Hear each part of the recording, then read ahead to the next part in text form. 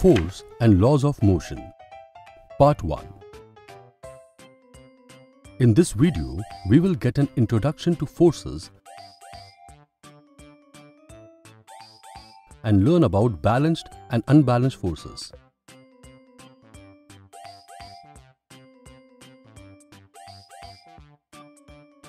For many centuries, people were unable to completely understand the concept of motion. They used to think that the state of rest is the natural state of an object. However, scientists like Galileo Galilei and Isaac Newton debunked this theory and developed a completely new approach to understand motion. We have observed that to move an object at rest or to stop a moving object, we need to put in some effort. This effort applied to an object to change its state of motion or state of rest is an example of force. Force can change the magnitude of velocity and the direction of motion. It can also change the shape or size of an object.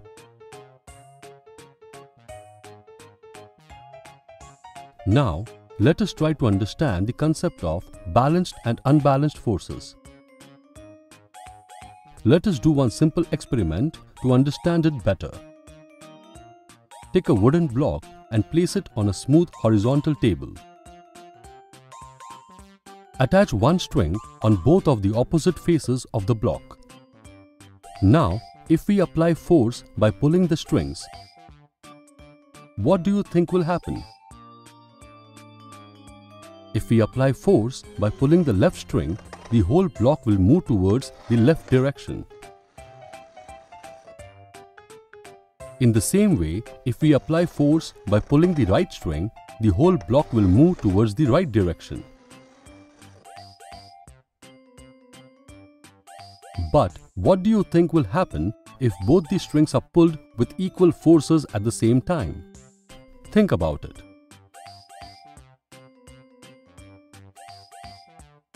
That is correct. The block will not move to either side, since the block is pulled in two opposite directions with equal forces at the same time. The net force becomes zero, and hence the block does not move. Such forces are called balanced forces. Here, no changes in the state of rest is observed. Now, what if we pull both the strings with unequal forces? Will the block still remain at rest? In this case, the block will move in the direction of the greater force. If the block is pulled by the right string at a greater force than that of the left string, the extra force on the right string will cause the block to move towards the right. Similarly, the block will move towards the left if the pulling force on the left string is greater than the right string. Such forces are called unbalanced forces. Here, as the forces are not balanced, the block moves, that is, it changes its state of rest. Let us now consider another example of pushing a car on the street. If we push using less force, the car may not move at all. This is due to the friction acting in the opposite direction of the push.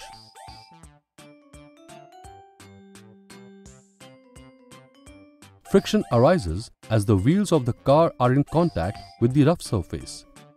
Here, the force of friction balances the pushing force and hence the car does not move. To move the car, we need to apply a force greater than the force of friction.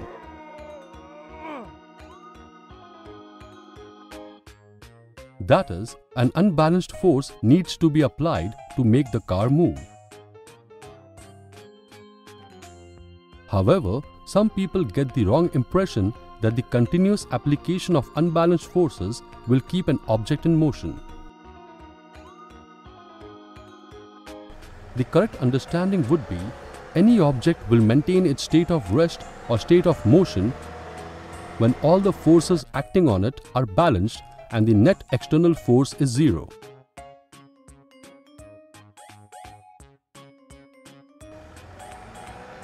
Which means a change in the state of rest or state of motion is observed only when an unbalanced force is applied.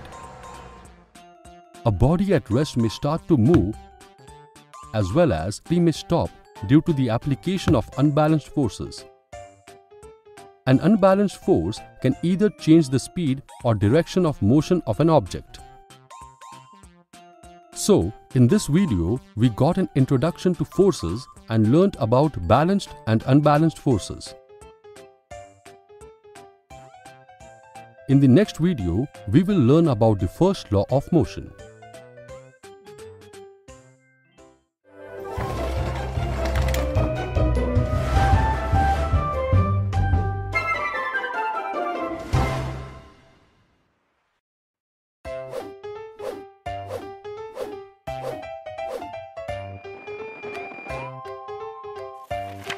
Force and laws of motion. Part 2. First law of motion. In the previous video, we learned what a force is and what balanced and unbalanced forces are. In this video, we will learn about the first law of motion and see the relation between inertia and mass.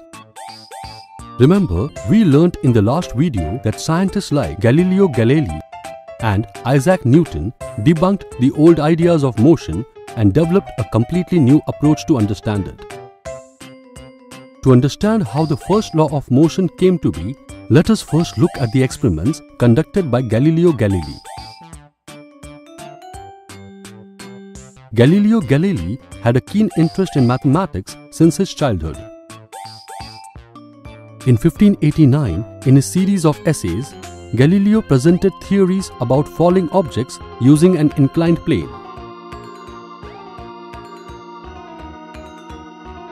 In 1592, he was appointed a professor of mathematics at the University of Padua, where he continued his study of motion on inclined planes, and reasoned that objects move with a constant speed when no force acts on them. Let us take a look at an experiment performed by Galileo. He took a marble and released it from the top of an inclined plane. He observed that the velocity of the marble increased while rolling down. Again, he took the same marble and this time tried to make it climb up the inclined plane.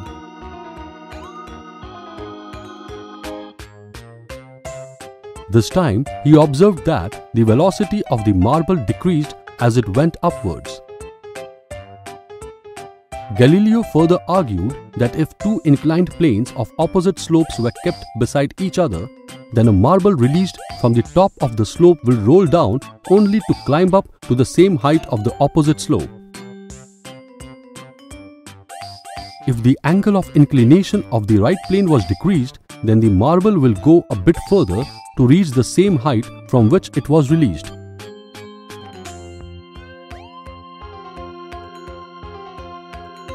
If the slope is ultimately reduced to zero, then the marble will move forever to reach the height from where it was released. In this case, the unbalanced forces working on the marble is zero. Hence, we can say an unbalanced force is needed to change the motion of the marble, but no net force is needed to sustain the uniform motion of the marble. Here, we have assumed that no external unbalanced force is present. However, in practice, the presence of unbalanced forces like frictional forces restrict the motion of the marble. Isaac Newton further studied Galileo's ideas and presented three fundamental laws of motion. These three laws are known as Newton's laws of motion.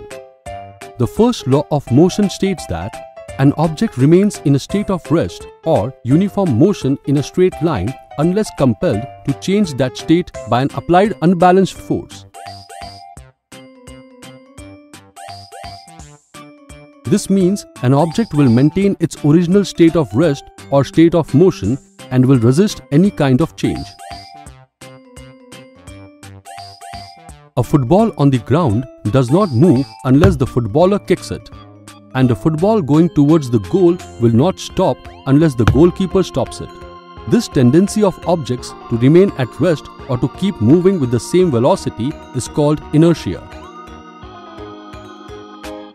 That is why the first law of motion is also known as the law of inertia. Let us consider an example of a car. If it suddenly starts moving, your upper body tends to move backwards. This is due to the inertia of rest of our body, which opposes the motion and hence does not let our upper body move forward. But the lower body, which is in contact with the car, moves forward along with the car when the car starts. When the car takes a sharp turn, our bodies tend to move to the opposite side of the turn due to the inertia of motion. Also, when brakes are applied to stop the car, our bodies tend to move forward. This is due to the inertia of motion of our body, which opposes any change in the state of motion.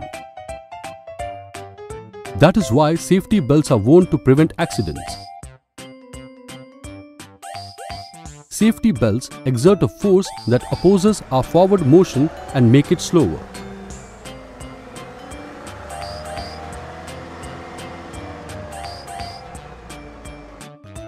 Let us do another simple experiment to observe the effect of inertia. Let us take a glass, a card large enough to cover the mouth of the glass, and a coin. Place the card above the glass such that it covers its mouth and then place the coin on top of the card. Pull out the card as quickly as possible. Do you think the coin will move along with the card? Well, that might happen if you move the card slowly. But if you pull the card really fast, the coin above it will fall vertically downward in the glass, instead of moving along with it. This is due to the inertia of rest of the coin, which tries to maintain its state of rest even when the card is removed. From this experiment, we can conclude that a body at rest tends to stay at rest. Through inertia, the bodies offer a resistance to any change in their state of rest or of motion. But do you think all bodies have the same inertia? Let us think of some examples. You can move a football easily by kicking it. But what about a car? Even if you push it with all your strength, it will hardly move.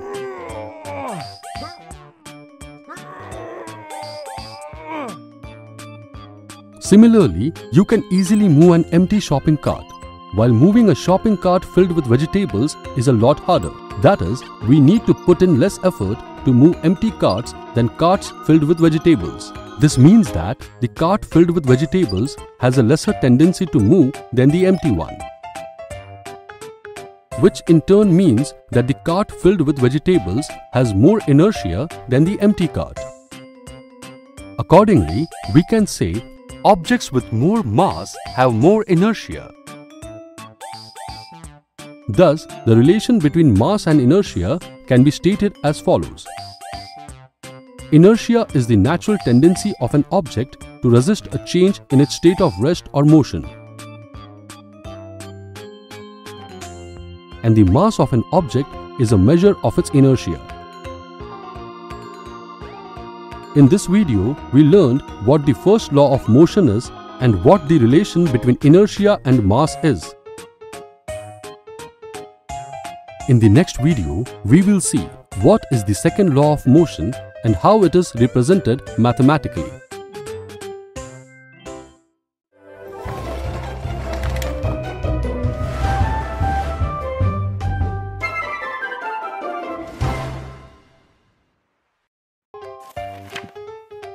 Force and laws of motion. Part 3. Second law of motion. In the previous video, we learned about the first law of motion and saw the relation between inertia and mass.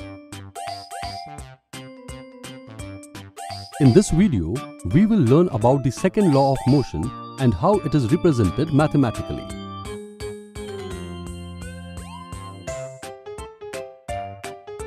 We have already learned that due to the application of an external unbalanced force on an object, its velocity changes, which also means the object gains an acceleration.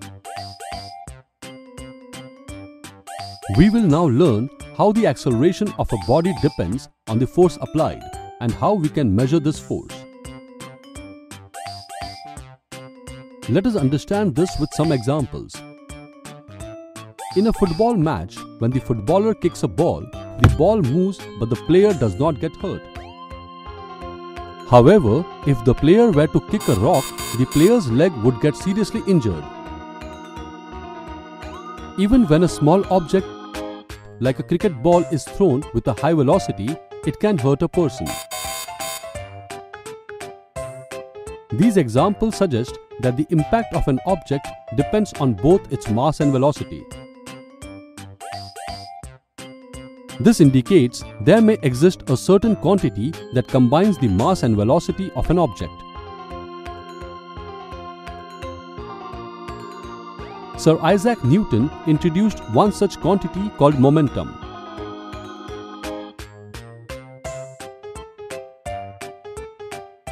Mathematically, the momentum p of an object is defined as the product of its mass m and velocity v.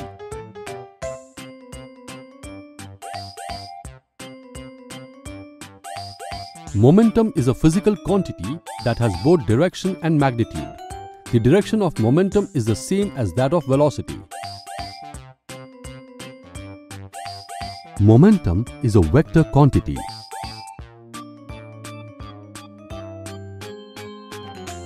The SI unit of momentum is kg/meter per second. We have already seen that the application of an unbalanced force brings a change in the velocity of an object. Similarly, according to the definition of momentum, we can say that the application of an unbalanced force will bring a change in the momentum of an object.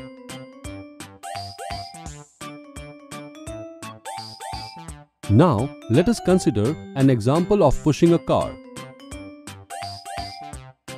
When a person gives a sudden push to the car, it hardly moves.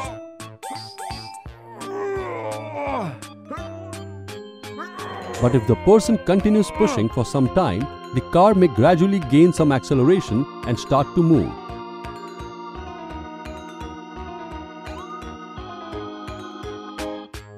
This shows the change in momentum of a body does not only depend on the force, but also depends on the time for which the force is applied.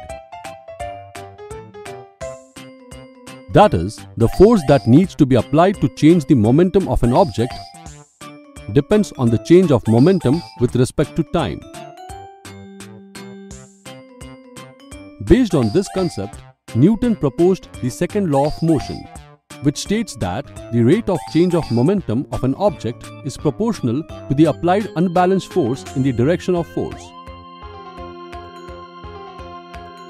Now, let us study the mathematical representation of the second law of motion.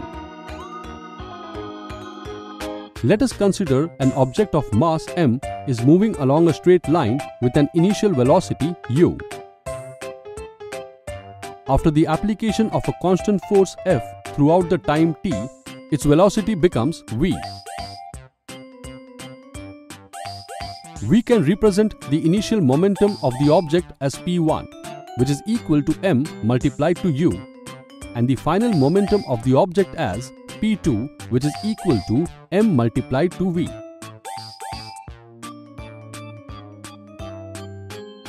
Therefore, the change in momentum will be equal to p2 minus p1, which can be written as m multiplied by v minus m multiplied by u. Hence, the rate of change of momentum will be equal to m multiplied by v minus u, which is then divided by t.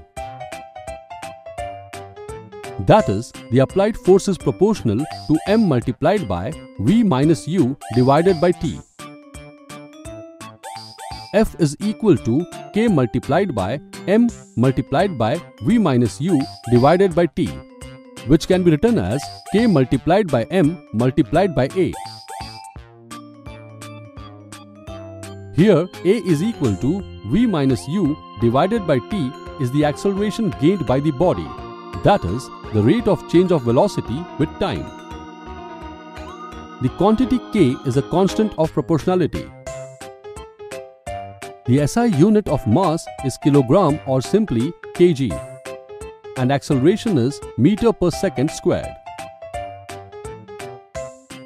The unit of force is chosen in such a way that the constant of proportionality k becomes 1. According to the formula, we can define one unit of force as the amount of force that produces an acceleration of 1 meter per second squared in an object of mass 1 kilogram. That is, one unit of force is equal to k multiplied by 1 kilogram multiplied by 1 meter per second squared. Thus, the value of k becomes equal to 1. We know F is equal to k multiplied by m multiplied by a. We can now write force as mass multiplied by acceleration.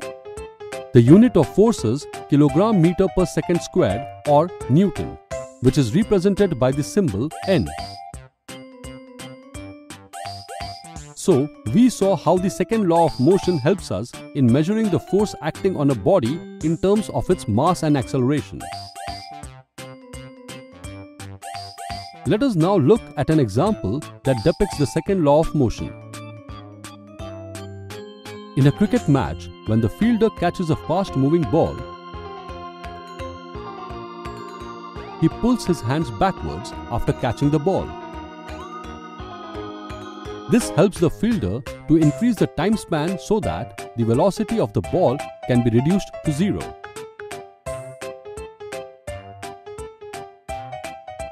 This reduces the acceleration of the ball, which in turn reduces the force and impact of the fast-moving ball.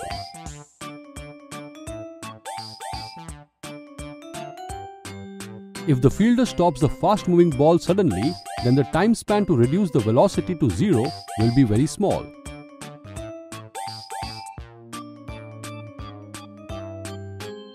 Thus, the rate of change of momentum will be greater, and hence the force that needs to be exerted by the fielder to stop the ball has to be of a greater amount. This impact may hurt the hands of the fielder. Similar examples can be seen in our everyday life. Can you think of any such examples? It is interesting to note that the first law of motion can be mathematically stated from the mathematical expression of the second law of motion. From the second law of motion, we know F is equal to m multiplied by a, or F is equal to m multiplied by v minus u divided by t, which can be written as F multiplied by t is equal to m multiplied by v minus u. From this equation, we may observe that when F is equal to 0, initial velocity u is equal to the final velocity v. That is, if no unbalanced force is applied, then the object will continue to move with uniform velocity u. Also, if the initial velocity is 0, then the final velocity will also be 0. That is, when no unbalanced force is present, an object at rest will continue to remain at rest. Hence, we saw how the first law of motion can be mathematically stated from the expression of the second law of motion. In this video, we learned about the second law of motion and its mathematical representation. In the next video, we will learn about the third law of motion.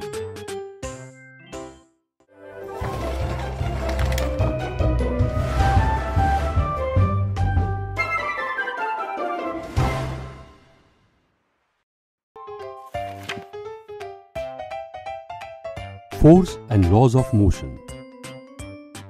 Part 4. Third law of motion. In the previous video, we learned about the second law of motion and saw its mathematical representation. In this video, we will learn about the third law of motion. In our previous videos, we saw that the first law tells us how an applied external unbalanced force changes the motion of an object, and the second law of motion tells us how this applied force on the object can be measured using its mass and acceleration.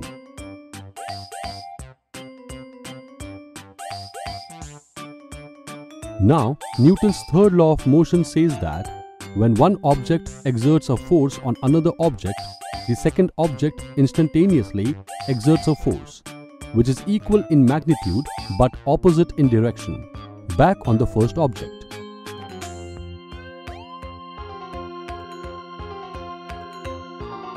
These two forces always act on two different objects. This means that each object exerts one force on the other object, or each object experiences only one force.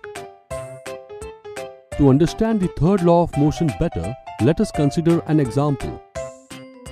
Take the situation of a footballer kicking a football.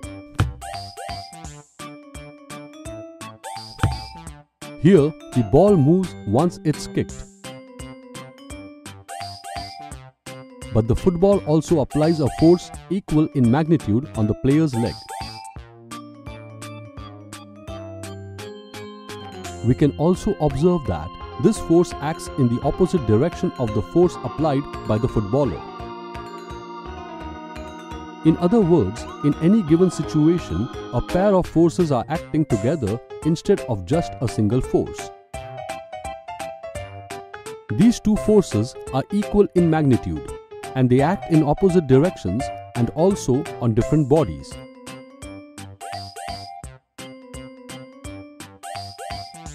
These two opposing forces are commonly known as action and reaction forces. Let us now look at two different examples to understand the third law of motion better. Example 1. Let us consider the case of a bird flying by flapping its wings. When a bird flaps its wings downwards trying to lift off, it creates a force that pushes the air downwards, which results in an equal and opposite force that pushes the bird upward and helps it to fly into the sky.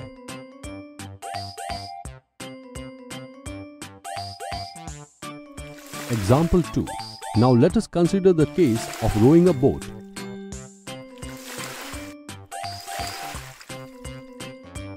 While rowing a boat, pulling the oar in the backward direction through the water results in the generation of an equal and opposite force, which in turn helps the boat move forward.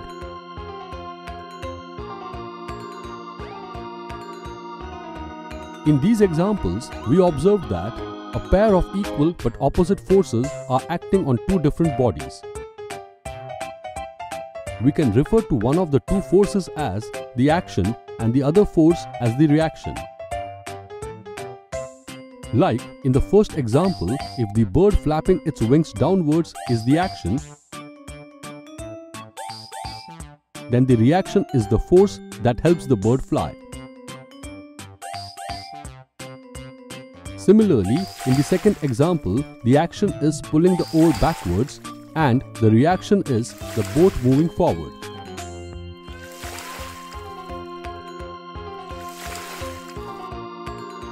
This provides us with an alternative statement for the third law of motion. That is, to every action, there is an equal and opposite reaction.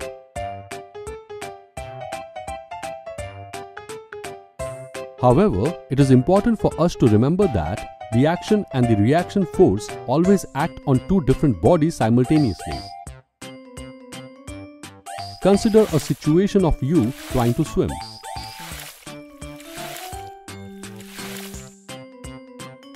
Now, what do you need to do if you want to swim in the forward direction? In the last video, we learned about the second law of motion. From this, we know that to gain acceleration, we need to apply a force. But in which direction should you apply the force here? Is it in the direction you intend to move?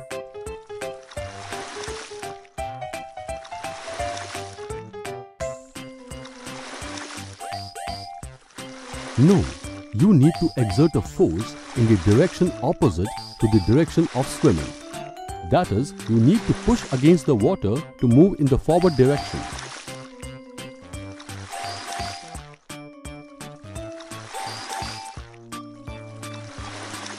When you push against the water exerts an equal and opposite force on your body. That is, the water pushes you back such that your body moves in the forward direction. Here, you must note that even though the action and reaction forces are always equal in magnitude, they may not always produce accelerations of equal magnitudes. This is due to the fact that each force acts on a different body that has a different mass. According to the relation derived from the second law of motion, F is equal to m multiplied by a, we can observe that the same force applied on different masses will produce different accelerations. Thus, each force may produce different accelerations on different bodies. Let us look at an example to understand this. Consider the case of firing a gun.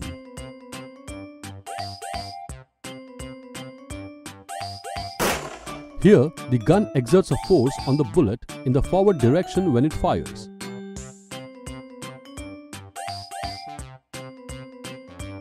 According to the third law of motion, the bullet should exert an equal and opposite force on the gun.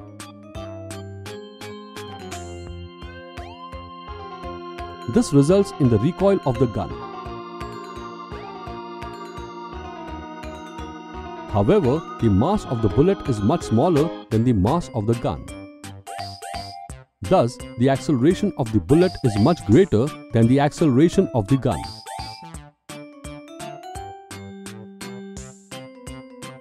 Another example depicting the third law of motion is the bouncing of a ball. When a ball is thrown on the ground, the ball exerts a downward force on the ground which can be referred to as the action force. When the ball hits the ground too exerts an equal and opposite force on the ball which can be referred to as the reaction force. This reaction force makes the ball bounce off the ground. In this case also, the action and reaction force acts in opposite directions and on different objects. In this video, we learned about the third law of motion. In the next video, we will learn about the law of conservation of momentum.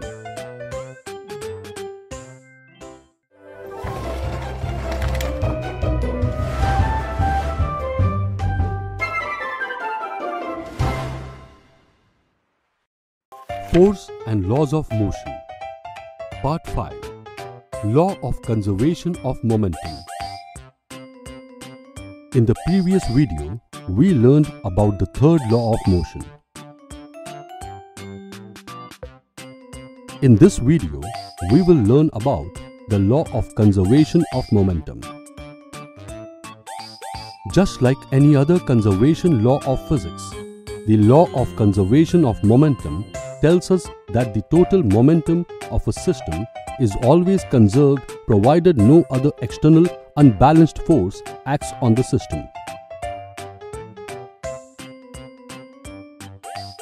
Let us consider an example to understand this statement.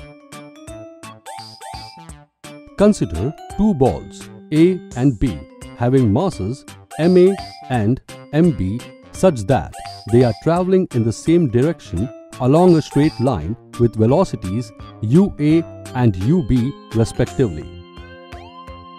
Also, let us suppose that no external force is acting on these two balls. Let the velocity of ball A be greater than the velocity of ball B, such that the two balls collide with each other after some time. During the time of collision, which, say, lasts for a time period t, the ball A exerts a force FAB on the ball B.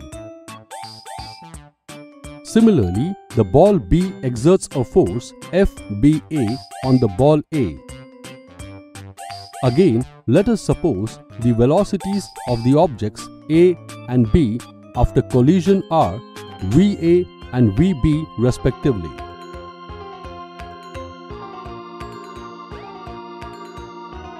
Now, from the definition of momentum, we can say that the momentum of ball A before and after the collision is ma ua and ma va respectively. Then the rate of change of momentum of ball A, which is equal to FAB, which is equal to P2A minus P1A divided by T during the collision will be MA multiplied by VA minus UA divided by T. In the same way, we can say the rate of change of momentum of ball B, which is equal to FBA, which is equal to P2B minus P1B divided by T during the collision to be MB multiplied by VB minus UB divided by T. Now, according to the third law of motion, the force FAB exerted by ball A on ball B should be equal in magnitude and opposite in direction to the force FBA exerted by ball B on ball A.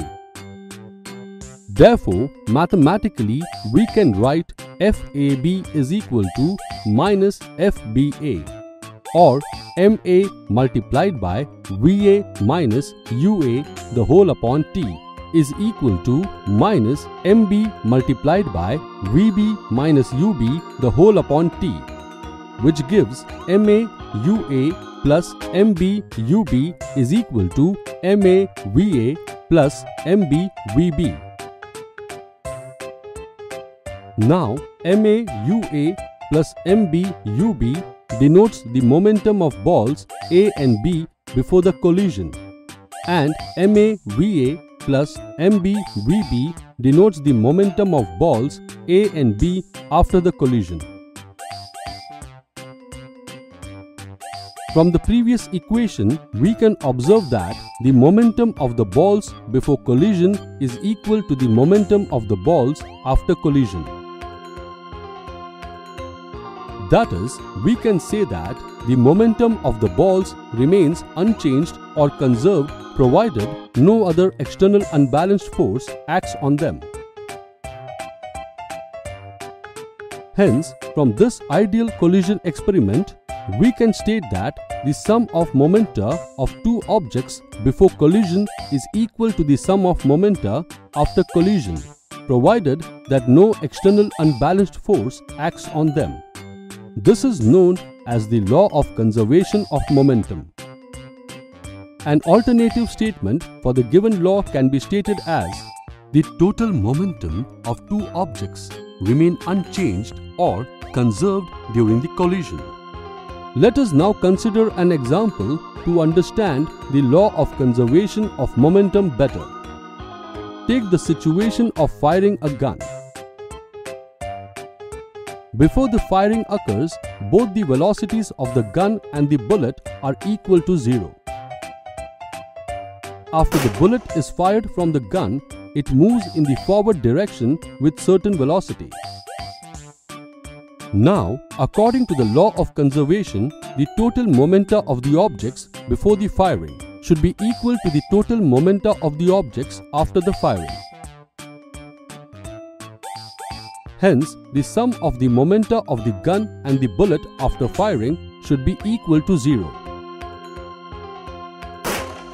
Then, if the bullet acquires a velocity in the forward direction, then the gun should acquire a velocity in the backward direction.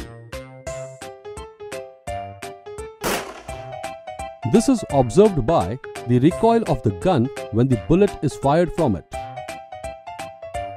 Therefore, the law of conservation of momentum is verified in this case.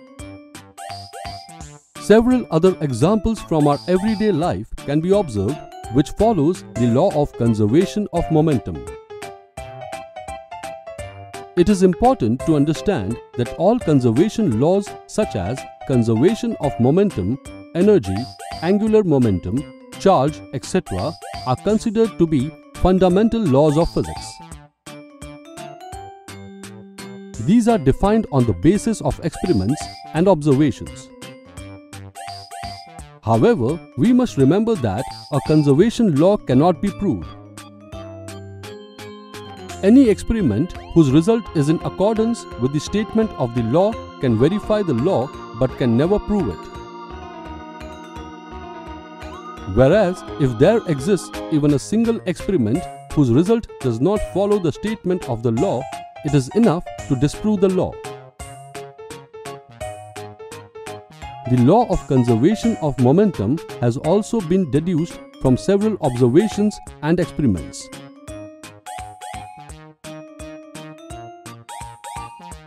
It is interesting to know that even though the law was first stated nearly 3 centuries ago, still not a single situation has been observed that contradicts the law. In this video, we learned about the law of conservation of momentum.